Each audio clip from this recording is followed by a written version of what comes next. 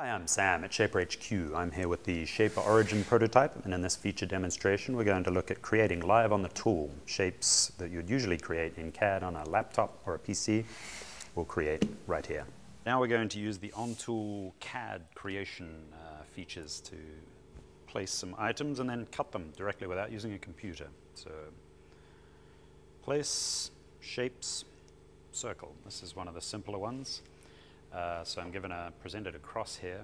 I click in the center and then drag. Now we'll see in the top right there's a little indication of the sizing. So if I want, say, a 2-inch diameter circle, there's one right there. Now the same applies to a square, so I'll do that now as well. Shapes, rectangle. So the angle I start at dictates the orientation of the square. So if I line it up like this, you'll see as I start dragging, it's already determined what shape it is. And you can see once again, top right, there is an indication of what size element I'm cutting. We see I'm cutting on the inside for both of these. So now I'll go ahead and cut that. Circle first.